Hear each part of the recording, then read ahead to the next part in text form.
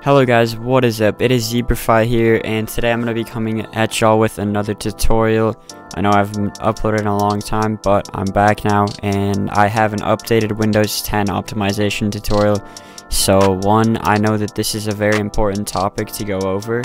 This is a very important tutorial because a lot of people are getting new PCs around this time, or a lot of people may be experiencing difficulties, and this can help you work around them. So yeah, this is an updated version of the Windows 10 optimization tutorial for performance, high FPS, any game you play. This is going to help you optimize it. And yeah guys, if you have any questions, comments, or concerns, let me know in the comments. Make sure you hit that like and subscribe button before the video gets started. Or if you want to wait, don't forget to hit it after if this video helps you out. But anyways, let's hop right into it guys. So the first important thing that we're going to do before we hop into this tutorial is make sure that you do not have any Windows updates. So the way that you would check this is, I just did it pretty quickly, but the way that you check this is just type in updates in the bottom left in the search bar, and you should see this little check for updates window. Now mine says up to date, and it's last checked today 9:31 a.m. but what you're going to want to do is you're going to want to check for updates, and usually there's going to be something here, maybe it could be just like a little antivirus update, or maybe you have like a Windows, like an important update. So whatever it may be, I'd recommend updating Windows before we hop into this tutorial. It can never hurt to update Windows, But anyway, so you're just going to run through the check updates, download, install. Maybe you're going to have to restart your computer to apply the changes, or maybe you're already updated. Whatever it may be, that is what we're going to start off with. Now, since we're here, we're going to head over to delivery optimization and just allow downloads from other PCs. Tick this off. Now head over to advanced options, and now what we're gonna do is you want to go to percentage of measured bandwidth, and what you want to do is you want to check both of these. So if you just play games that aren't on the Microsoft Store, so if you use games on the Microsoft Store, you're gonna want to keep this at 100-ish, but if you don't worry about any Microsoft Store, any Windows activity, I'd recommend setting these down to 5%. What this will do is make sure when you're playing a game, when you're updating, downloading a game, what it's going to do is make sure that your bandwidth is reserved for your task so that Windows isn't taking up much of it. But if you experience issues or you don't want to mess with that, just leave it at 100%. But I'd recommend turning it to 5% if you don't use anything from the Microsoft Store. So now what we're going to do is, once you've updated all your Windows and done that, I'd recommend updating Windows before this, because if you don't have Windows updated and then you update Windows, it'll actually revert some of the changes, so you may need to come back and do these again, or who knows if you do a big update in the future. But what we're going to do here guys is we're going to hold Windows plus R at the same time, the Windows key and the R key, and it should pop up this little run file. So what you're going to type in is %temp%. Now, I know a lot of you guys have probably seen this already, but I'm just going to run through it because it is a very helpful little thing you can do every once in a while. As you can see, I have quite a bit of files in here. So what you want to do is, it should bring this folder up once you type %temp% and hit enter. You just want to Control A kinda, and bam. And now what you want to do is just delete. And it's going to say you'll need to provide an administrator. Just do this for current items, continue. Now, most likely, it's going to have a lot of stuff that can't be downloaded, and it's going to say this action cannot be completed because the folder file is open in another program. So you're just going to want to click skip, do this for all current items, skip, and you should have a lot of stuff left still. You should, if you don't, then that's good, but this stuff just can't be deleted. It's fine. Not everything has to be deleted, guys. It's still going to help you out and benefit you no matter what. But now what we're going to do is Windows plus R again, and we have some more temp files that are a little bit more hidden. So now we're going to type temp without the percentages. So once you do that, you can hit enter or OK, and it's just going to pull up this folder. Whatever you have in here, hold Control plus A to select everything, and then right click and delete. Now you're probably going to have to click continue or allow administrator privileges for this folder, because it's technically off limits because of the fact that it is within the Windows folders. The Windows folders are usually restricted, so you're going to have to give permission, and it is perfectly fine though guys. Those are just temporary files that are not necessary anymore, so I would just allow that and then delete them all. Now what we're gonna head into is actually, this one's a little bit preference, but it actually does help your PC run a little bit faster. So what we're gonna do is we're gonna type in performance. So performance, and not performance monitor, but the one under, adjust appearance and performance of Windows. So we're gonna head into here, and it's gonna bring up this little thing. So what I'd recommend is, usually it's gonna be like, let Windows choose what's best for my computer, which is basically like everything checked on. But these are just like little things that, like, when you open up a browser, it'll like make it smooth. But if you disable these, it'll just make it snap, and it'll make your computer run a little bit faster and take a little bit of stress off of it. So, it's totally preference, but it's a little bit performance at the same time. So what I personally recommend is smooth edges of screen fonts, because you don't want blurry screen fonts. So this makes sure that the fonts still look good, and also show thumbnails instead of icons. Then just click apply, and okay. Now keep in mind, those are the only two that I have checked. Everything else is unchecked. Now next what we're going to do is we're going to check out our power plans. So you're going to go to power. You're just going to type power in the bottom left. Head into power and sleep settings. Now once we're in power and sleep settings, so screen when plugged in, turn off after. I'd set this to like 30 minutes. So like if you just don't touch your mouse or keyboard, your screen will turn off after 30 minutes. But PC, usually I don't like my PC going to sleep, so I'm just going to set this to never. This will make it so like if you don't touch your computer for the specified time, it'll literally just like go to sleep.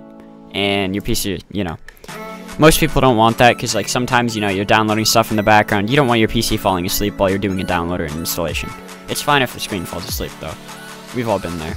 But now you're going to want to scroll down, which you can't really scroll down, but go to additional power settings. And right here, so some other YouTubers or guides recommend ultimate performance, but I actually don't recommend that. You can do it, but it's just a little bit of an extra step you can go through, and it's in the end, it's actually not going to be doing too much for you, and it is going to be eating up a lot more of your power supply and your consumption. So, your electrical bill is going to be higher. But we're going to want to select high performance and click change plan settings. So turn off display 30 minutes, never, we just went over that a little bit.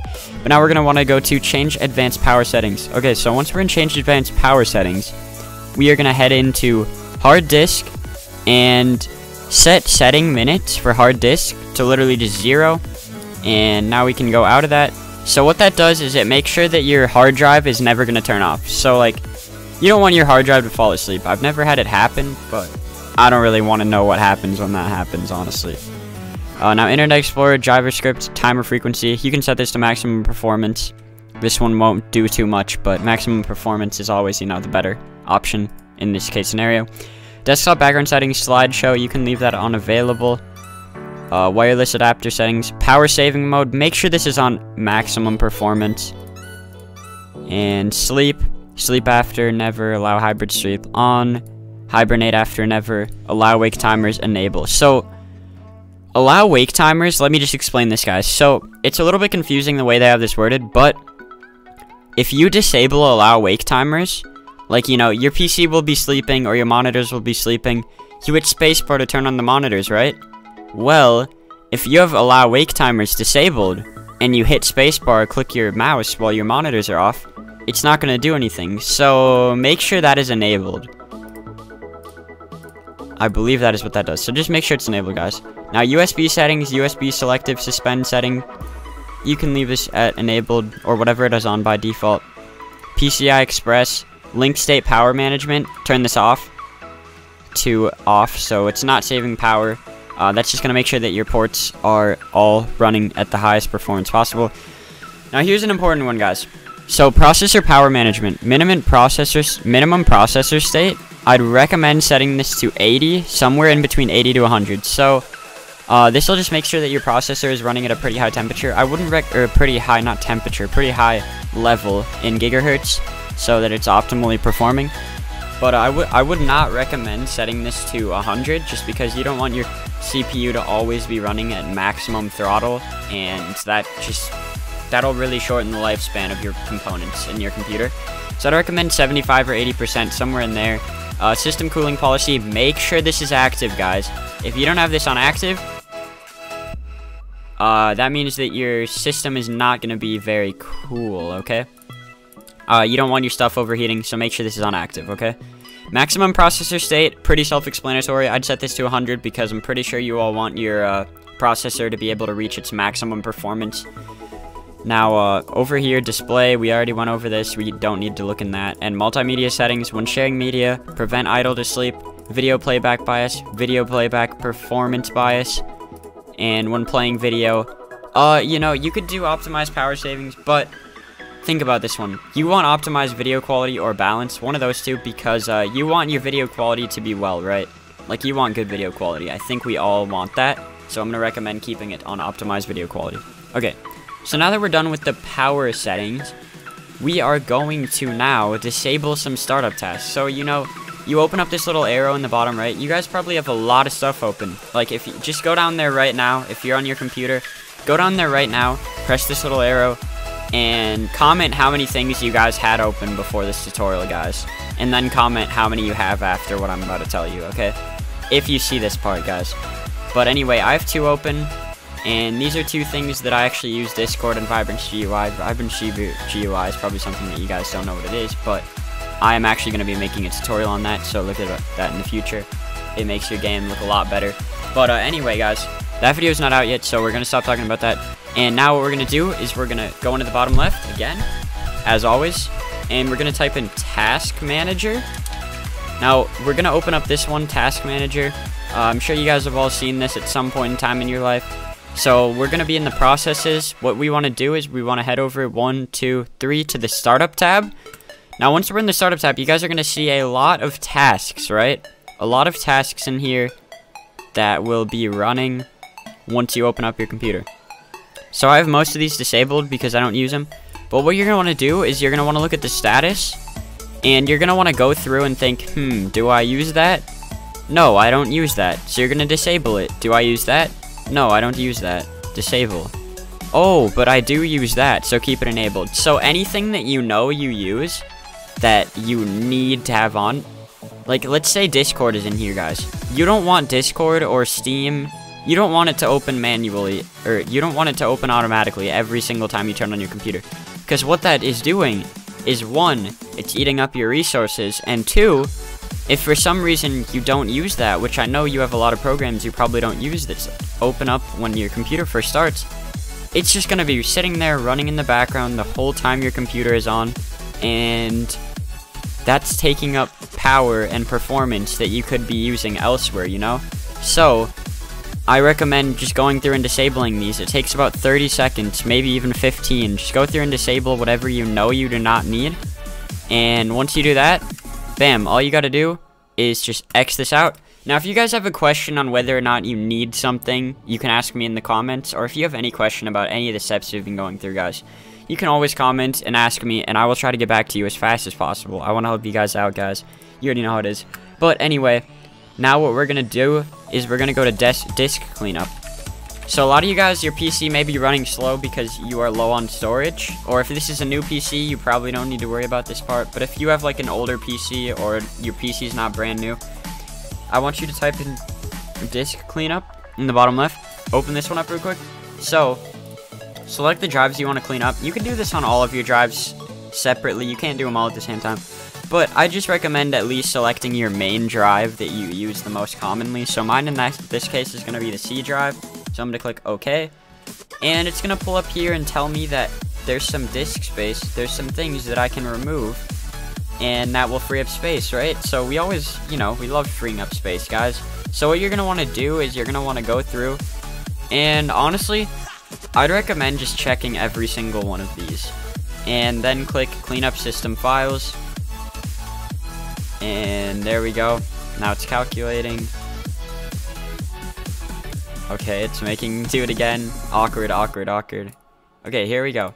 So, okay, it actually found some new stuff. But you're just going to want to do this. Click OK. And then click Delete Files. It's not deleting anything important, guys. Trust me. None of this stuff is important. It's just some stuff that you needed, but you don't need anymore. Most likely.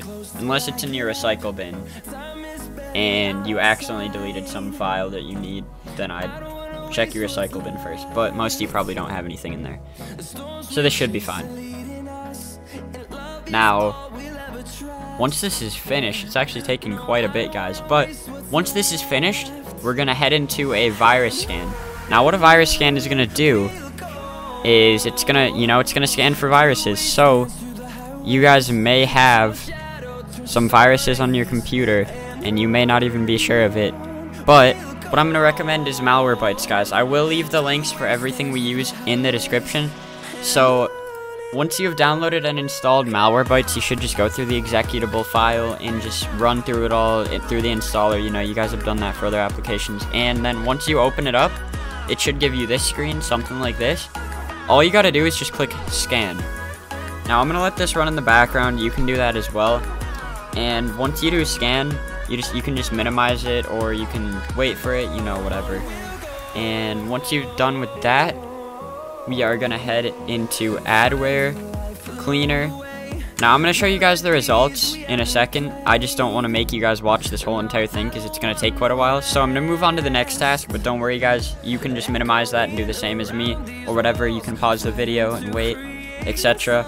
Or you can just keep watching and then rewatch. I don't even know, bro. But what we're gonna do is adware cleaner. It's another Malwarebytes thing, but it is an adware cleaner. So the last one is removing viruses and malware. This is removing adware. So you guys might not know what the difference is, but there is a difference, okay? That's all that you need to know. It'll clean up your computer and do everything for you. So all you gotta do is just click scan. This one's gonna be a lot faster than Malwarebytes, as you can tell. And okay, so it detected nothing. So if it detects nothing, skip basic repair. But if it says that it detected something on your system, click run basic repair. And that is literally all you need to know for that one. If you run basic repair, it'll probably have you restart your PC. But okay, so mine just finished. It detected 3 things, but I know that these aren't actually malware, so I'm not going to quarantine them. But if anything pops up here and it says it's malware or suspicious or something like that, click quarantine. Now once you quarantine, you can go over to detection history and just check this box at the top left and click delete and delete whatever is in here. Make sure it just checks everything, delete, yes. And now we're done with Malwarebytes. We're also done with adware cleaner. Okay guys, so now we're gonna head into GeForce Experience. Now this is an application that I'd highly recommend if you have an NVIDIA graphics card. What we're gonna do in here is we're gonna go to drivers, just check for updates, make sure you don't have a driver. If you do, download it, express installation, and bam, it'll just update your graphics driver to make sure that you know you've got all this stuff newest as possible, which we always want. And now what we're gonna do is we're gonna go to settings, and I'd recommend turning off in-game overlay. So what in-game overlay does is it records your screen the whole time that you have your PC on. So if you use this to save clips and stuff, then I'd recommend keeping it on if you use it frequently and you know that you need to use it. But if you don't use it, then disable it, because it's going to give you a lot less input delay and more FPS. Okay, so now we're done in GeForce Experience. I'm trying to move through this fast, guys. I'm sorry, this is probably going to be a really long video, but my last video that I did on this wasn't super in-depth. This one is going to be very in-depth, guys. This is going through everything that I could literally think of. I literally went through a notepad, and I wrote down every single topic that I could literally think of, and we're just going through them all, guys. So I'm trying to get you guys set up everything you need set up so that your PC can run as good as possible. That's what I'm trying to do here. So sorry if it's long, guys. I apologize. But we're going to keep going now. Alright. So now we're going to do something that is disabling hardware acceleration. So you guys may not know what this is, or you may have already done this, but in applications like Discord, what we are going to do, guys, is we're going to head into user settings, and we're going to head down to appearance, and you're going to want to scroll down under, at the bottom of appearance, you should see hardware acceleration. Just take it off, and now we're done in Discord. That's all you need to do. Now, up here, in whatever browser you use, whether it's Chrome, Microsoft Edge, or Firefox, any browser that you use probably has this setting. I can't guarantee it does, but most do. So you're going to want to go up to the top right, click the 3 dots, go to settings, and once you're in settings, you should see a tab that's something like system. Maybe it's not a system, maybe it could also be under appearance, but for mine it's under system. Now you see use hardware acceleration when available. I'd recommend turning this off because it's going to make sure that your PC is not using your GPU to render stuff on your browser. So if you have two monitors, and this is open on the side on your second monitor while you're playing a game, it's probably going to make you lose FPS. You may not even notice it, but it will, trust me.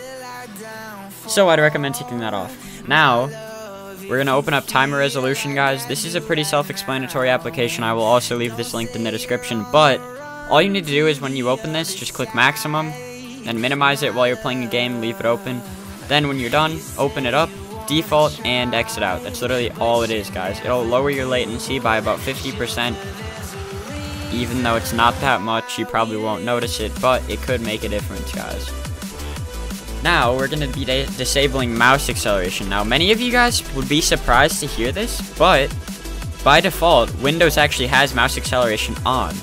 So, if you haven't turned this off already, then we're going to go through and turn this off right now, and you guys will probably actually notice a difference for this.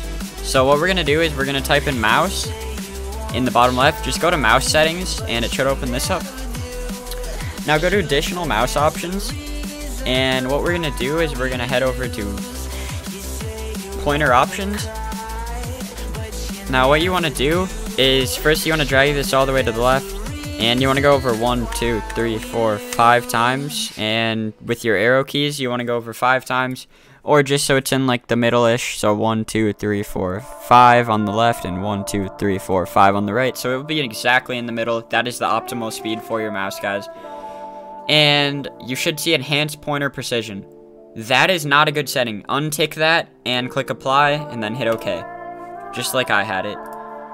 And now you have no more mouse acceleration on, guys. You should have 100% raw input. It should feel extremely smooth. And that will make sure that your mouse is running optimally. Now, we're going to turn off notifications, guys. So if you have like some random notifications that pop up while you're playing games, all you want to do is just type in this is the simplest fix ever. Just type in notifications and go to notification privacy settings. Actually, no, don't do that. So just type in notifications, or not notifications, just type in turn app notifications on or off, click on it, and just turn it off. That is literally all you gotta do, is just tick off notifications. Now, we're gonna turn off location services. All you gotta do is go in here, allow apps to access your location off, unless you use this, which I assume that you don't, but I'd recommend turning that off. Now, we're gonna turn off something called Game Bar, which I know for a fact 99.9% of you guys don't need. So, you're gonna wanna search up Xbox Game Bar, or you're gonna wanna go into game mode. Make sure game mode is off, and Xbox Game Bar, also make sure this is off. And captures, also make sure record in the background while I'm playing a game is off. And that's literally it, guys. So, I almost just showed my IP, but I didn't, luckily. Now we're gonna go into Discord again. I forgot this, but we're gonna turn off in-game overlays. So, all you gotta do is just go into user settings, overlay, and enable in-game overlay, tick it off, bam, that's all you gotta do. Now, we already went over that for GeForce Experience, turning off the in-game overlay. That's pretty self-explanatory. We already went through that, so we can skip that part. But now, make sure you also close all unnecessary tasks. So, like, we use Malwarebytes, and I exited out, but it's still running. So, right-click, quit Malwarebytes, bam. Whatever you don't need to use, right-click and exit, or right-click and quit, or close, or whatever you need to do. Because you really don't need stuff you're not using running in the background. You guys may not realize this, but it's taking up performance and it's making your FPS lower and your input delay higher, which is bad. So, now I'm going to go through the game settings. So I'm not actually in the game Fortnite itself, but I'm just going to go through the settings that I'd recommend for you guys. So, this is specifically for Fortnite. If you play another game, you could model something like this, or you could search up a different video, or even better, you could ask me what your settings should be. So if you just like tell me a game, or like ask me like, hey, I have this setting that you didn't go through, like what should I set it to? You could just ask me something like that in the comments if you're not sure. And okay, so I'd recommend the resolution either 1920 by 1080, which is what most of you guys probably use, or 1600 by 900. One of the two.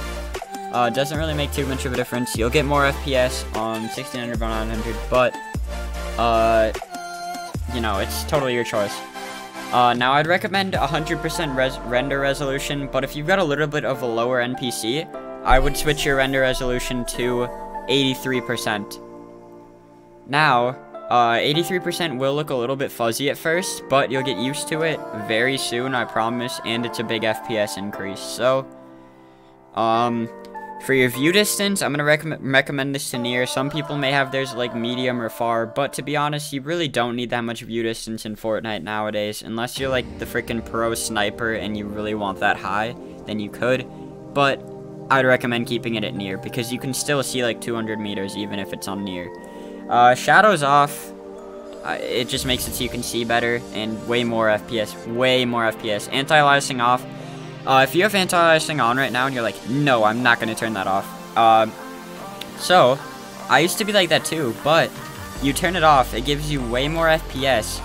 And honestly, you will like thank me, bro. If you turn it off and you get more FPS and you get used to it, you'll thank me, because like honestly, once you first turn it off, you're like, ew, this looks really bad, you know, like I don't like this. But you'll get used to it in literally like 20 minutes, I promise. And no, not even 20 minutes, probably like 5 minutes.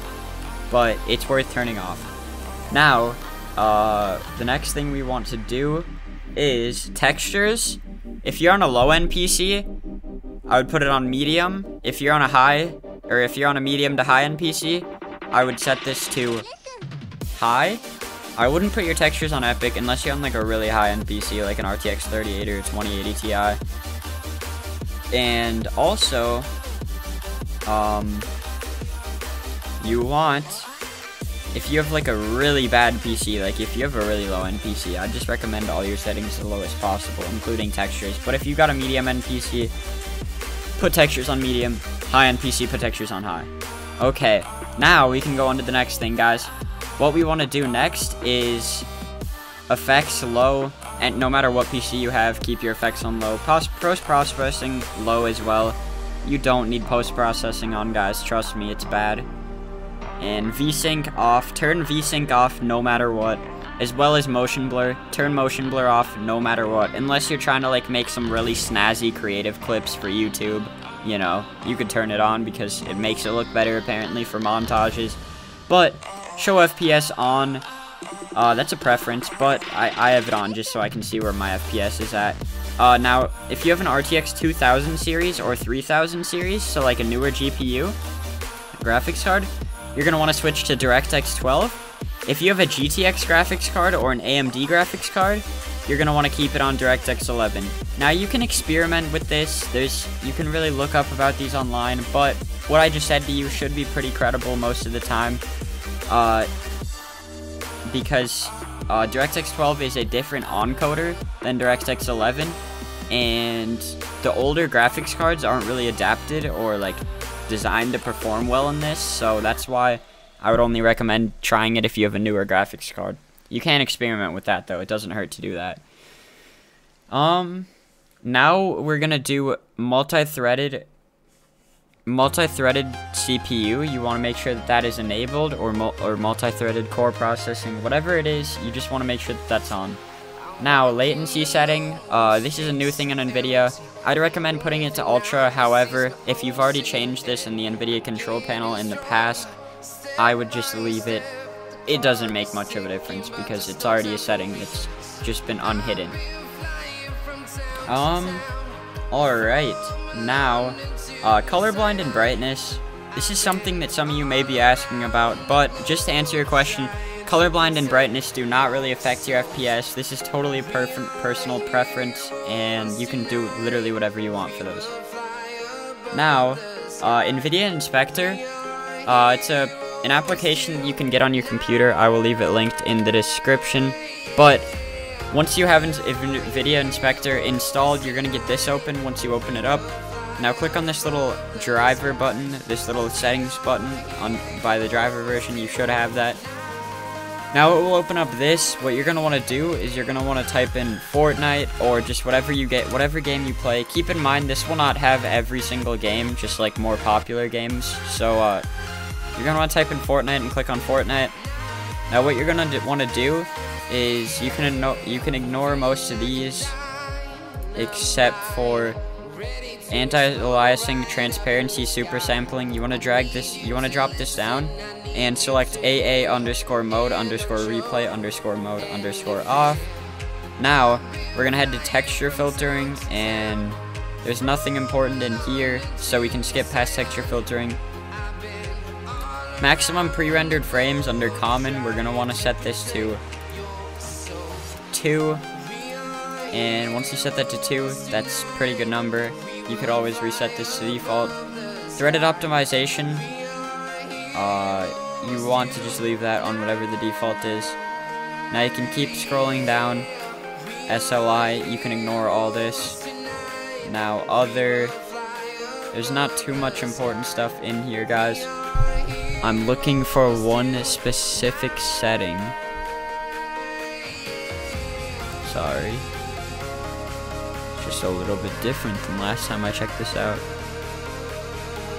Okay, wait. Okay, maybe the setting is not available anymore.